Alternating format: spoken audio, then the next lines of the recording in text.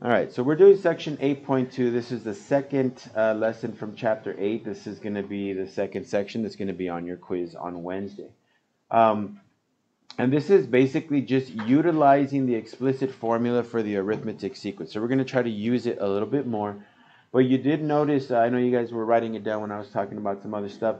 There is an alternate form that you can kind of use. Now, the plus C, that's a different story for a different time. But I want you guys just to notice that the A sub n equal to dn plus C, the common difference is in front of the n, okay?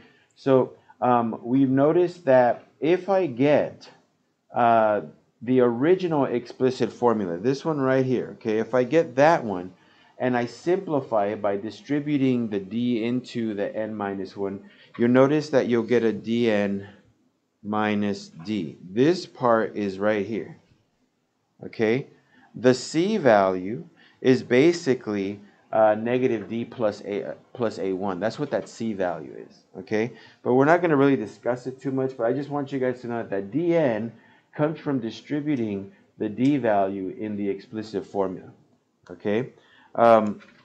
Now, remember this piece right here. Like, this is going to be really important for us, okay, because this section deals a lot with that part right there.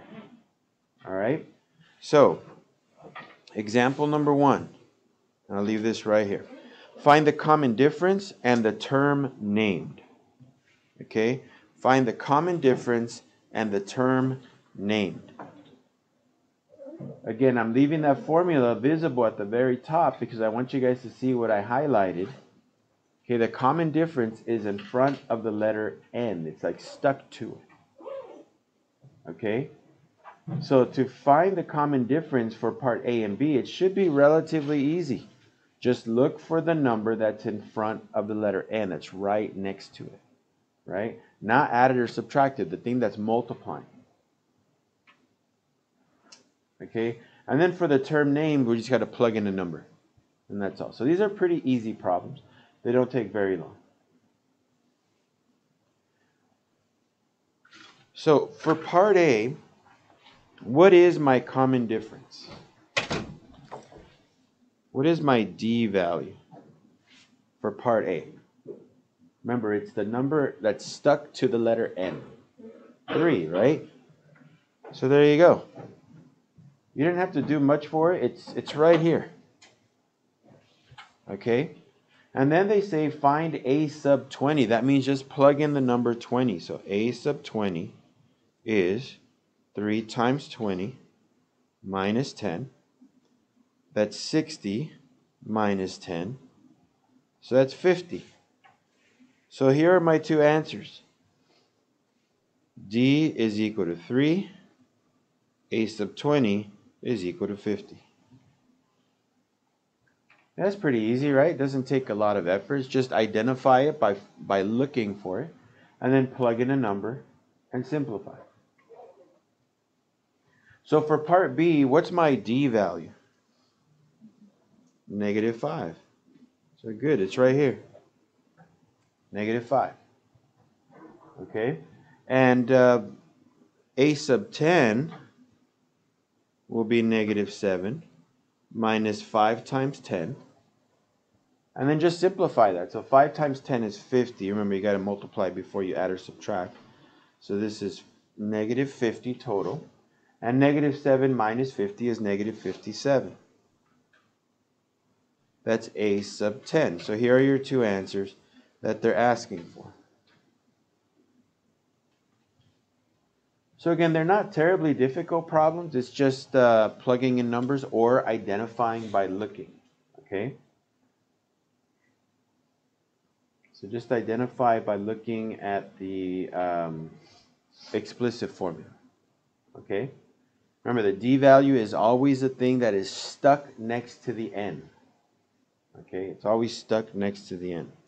By the way, I don't know if you guys noticed, but you guys notice that this is basically y equal to mx plus b. That's the exact formula that they're using. They're just rewriting it with different letters.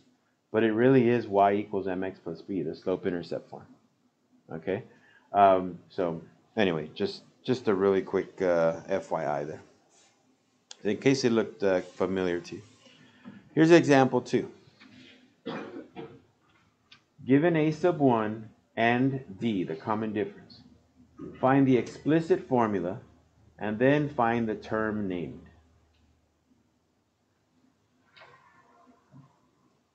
Find the explicit formula and find the term named.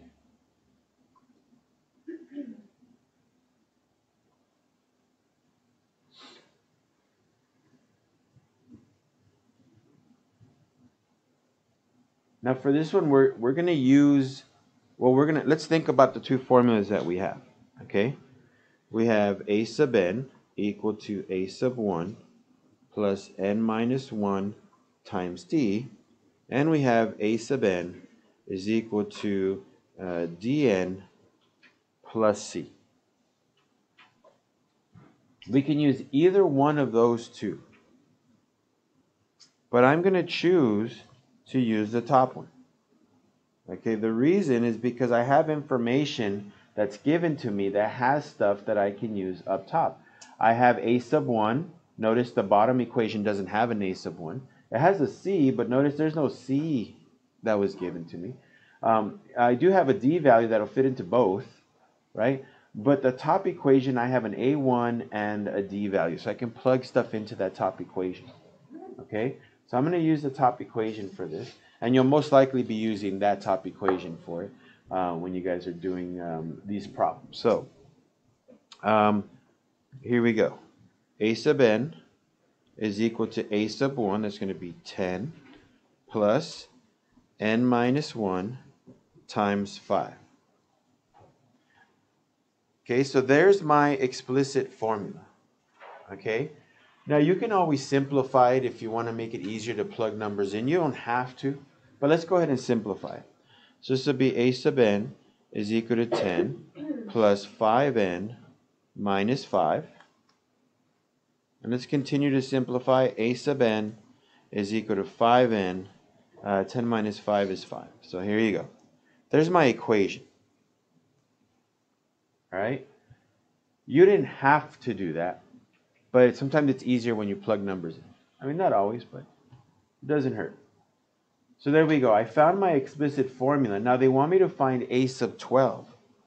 So a sub 12 will be 5 times 12 plus 5. 5 times 12, that's 60. So it's 60 plus 5. And 60 plus 5 is 65. So notice this is kind of like the problems that we just did in the first example. Just that in the first example, they gave me the equation, and then I had to find a specific number, right? A specific term. Here, I'm going to have to create the equation and then find the specific term. Okay? So very similar to what we just did, just that we had to do a little bit extra, right? Find the equation first. Whereas at first they gave it to us. Here we had to solve for it. So let's do another one like this.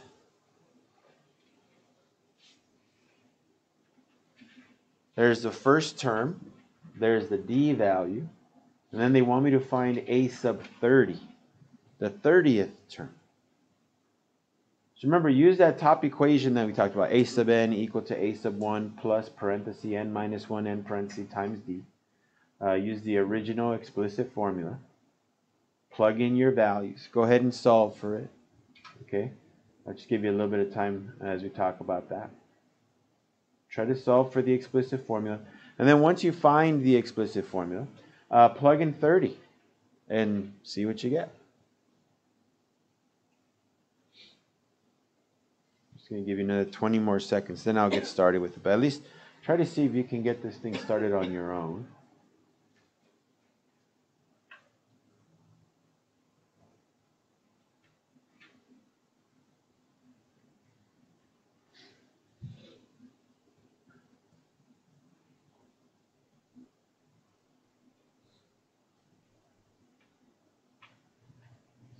All right, so here we go. I'll write out the formula because we don't actually get a chance to see it. I didn't put it on the side, so here it is. Okay, that's the one we're going to use.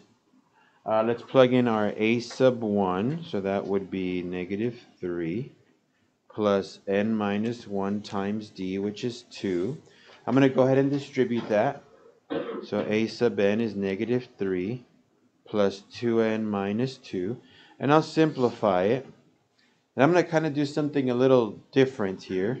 I'll keep the dn on the right side. It's okay if it's on the right side, not the left side. So in other words, instead of the dn being in front and then the minus 5 being in the back, I'm just going to leave it like that. In case you guys are given an equation like this and they're like, find the common difference, well, it's going to be 2. It's just not in the front, right? They just kind of flipped it.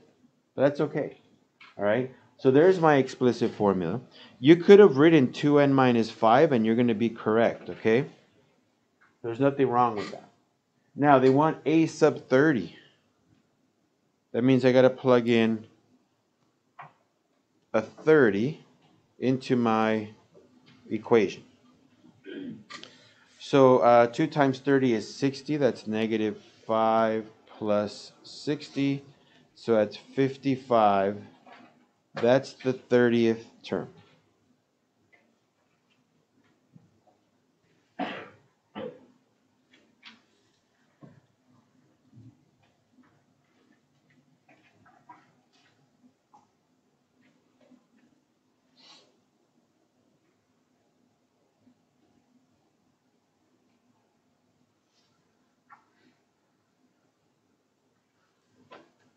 You guys are writing this out. Right now, as I was finishing the problem, I kind of felt like a little something on the top of my head. Like I don't know if it was a bug or something. And it reminded me of last night when I was trying to go to bed. My wife's like, I think there's a mosquito in here, right? And I'm like, I don't hear anything. She's like, no, I know there is. So, you're just laying down and you're kind of falling asleep and then you hear it. You're like, yep, there it is. So we turn on the lights, we find it. Eventually we catch it. But it reminds me of a quote. Because sometimes, as a teenager, you feel like people don't listen to you and you feel small, right?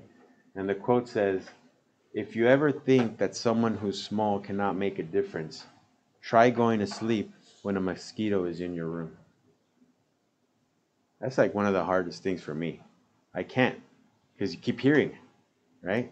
Something so small can consistently stay in your ear, right?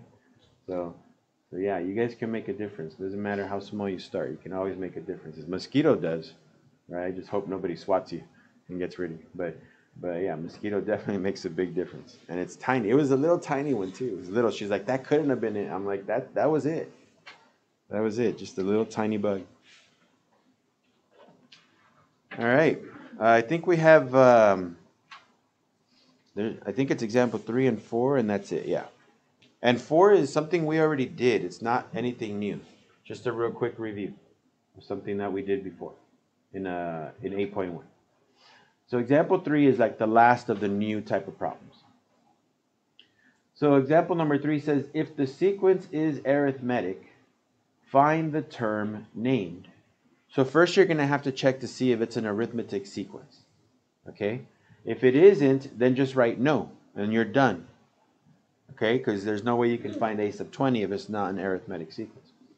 But if it is, then you got to write the whole equation out. Okay, and then plug in a 20 once you write the equation. Now I made sure this one was. Okay, the way you test if something is an arithmetic sequence is you're going to have to check as you jump from one number to the next, does it keep changing by the same exact number? So from negative 6 to negative 3, we add 3. From negative 3 to 0, we add 3. From 0 to 3, we add 3. And from 3 to 6, we add 3. So is this an arithmetic sequence? Yeah. I kind of already told you, right? But yeah, this would be an arithmetic sequence because it's always changing by the same amount. So that means that D is 3. What's my A sub n? A sub 1. What's my first term? Negative 6. Remember, the only time you don't know if it's your first term is, forgive me for doing this, but look at this one. 31 does not have to be my first term, because if you see there's the ellipses on the left side, right? Those 3 dots, which means there's more stuff to the left. So maybe 31 is the second term or the 50th term, right? We don't know. But this one does not have that dot, dot, dot in the front, which means that is the first term. Now that I know my first term and my d value, let me go ahead and write my equation. I'll write down the equation again. A sub n is equal to a sub 1 plus n minus 1 times d. So a sub n is equal to a sub 1, which is negative 6, plus n minus 1 times 3. Remember, you can plug in a 20 now, or you can continue to simplify. Let's just continue to simplify here. A sub n is equal to negative 6 plus 3n minus 3, which means that a sub n is 3n, bless you, minus 9. Okay? There's my explicit formula. I'm going to kind of move to the side to plug in a sub 20. So a sub 20 is 3 times 20 minus 9, which is 60 minus 9, which is 51. So the 20th term would be the number 51. And then your explicit formula is right there.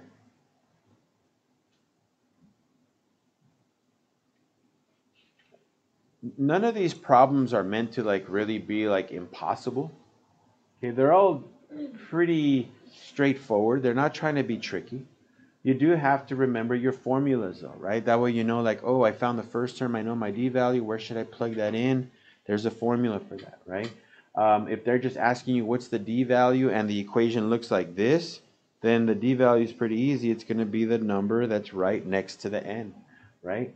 Even if we didn't know, we knew that already, but notice it's in the actual explicit formula, right? So you can always find it right there. Here's the last one. This is a review. So you guys should be able to do this on your own. Okay, this is from last Friday. Find the missing terms, right? Whenever you have to find these missing terms, what is the one piece that's missing that we have to figure out? You guys remember?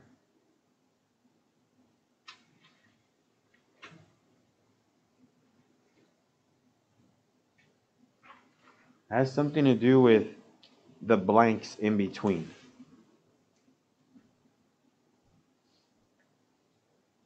The common difference, right? There was a couple of steps, right? First step, you're supposed to subtract big number minus small number, right? And the reason why we do that is because we got to find the value of d. So 55, not 51. 55 minus 31, that's 24. Second step, how many steps does it take to get from 31 to 55? Let's see. 1, 2, 3, 4, 5, 6 steps. So number of steps, 6. Step 3, you got to find the value for d. And the way you do that is you get your answer from number 1 and you divide it by the answer of number 2. 24 divided by 6. So your d value is 4. So all you have to do is add 4 from 31 and you'll fill in the blank. So 31 plus 4, that's 35. 35 plus 4, 39. 39 plus 4, 43. 43 plus 4, that's 47. 47 plus 4 is 51. And always check to make sure the last one works. 51 plus 4 is 55. That means everything is working out just fine. Every once in a while you add wrong or something and then you're like 51 plus something is 56. And you're like, wait a minute, it's supposed to be 55. What happened, right? And then you double check, make sure you added everything correctly. Or maybe you got the wrong d value, okay? But this is from Friday. You guys did questions like this. There's going to be 2 questions like that on your homework as well, okay? Just to kind of refresh your memory. So this is what your homework looks like for today. Like I said, we're still using the same equations, one little minor new one just to figure out the d value, but it's nothing that you're going to be using a lot, okay? So I'll go ahead and stop the video and give you guys the assignment.